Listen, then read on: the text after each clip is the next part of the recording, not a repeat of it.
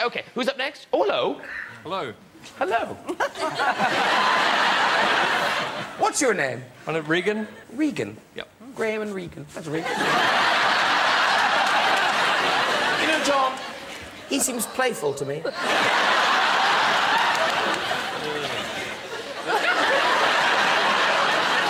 Don't speak. No, sorry, Regan, I've taken a very long time. No, so, your fabulous story, off you go. I once shared a toilet with David Beckham. I was actually living in Hong Kong at the time.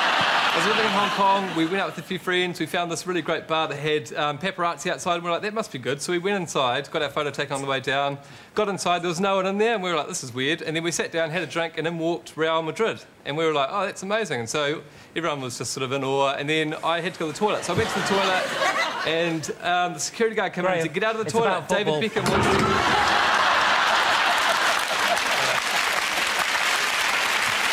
That's why I'm single.